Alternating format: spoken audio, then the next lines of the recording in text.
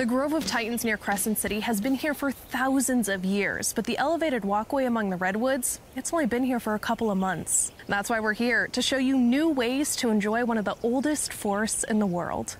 You'll find the Grove of Titans just outside Crescent City. Take Highway 199 to Howland Hill Road and look for the Grove of Titans trailhead.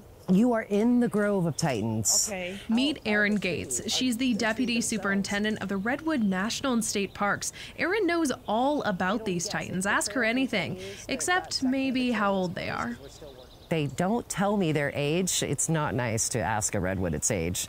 But I would guesstimate that the oldest redwood here is probably around 1,500 years old. Erin and her fellow rangers needed to solve a problem.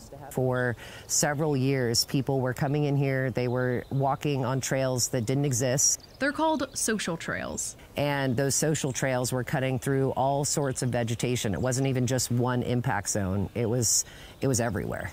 The Grove of Titans had remained hidden for thousands of years, and when researchers found it in 1998, they tried to keep the location a secret. But in 2011, someone posted the GPS coordinates online. Within just 5 years, tourists had trampled the forest floor. And then the researchers who studied the redwoods wrote about their experience. And it was their study that got captured in a book called Wild Trees, and it was that book that captured the attention of people from all across the country and that really made people want to start coming here.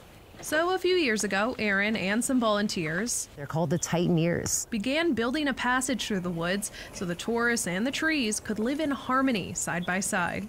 So this is the beginning of the elevated walkway. So what we ended up doing is building over 1,300 feet of an elevated walkway so visitors can come here and experience the trees, but do it by not leaving a single footprint. You'll find the walkway about 3/4 of a mile from the trailhead. So what about wildlife along the way? You definitely could see some wildlife out here. Well, let's see. We found whatever this is. We have some very special animals out here. We have an endangered species that we recently discovered is in this area. It's called the Humboldt martin. It's adorable. Erin wants to help the forest heal. Because the forest gives us a chance to heal all the time. There are 5 visitor centers scattered around the parks. This one is near the Titans trailhead. So thanks for being a forest friend. Thank you so much. Grace Smith, your forest friend and junior ranger.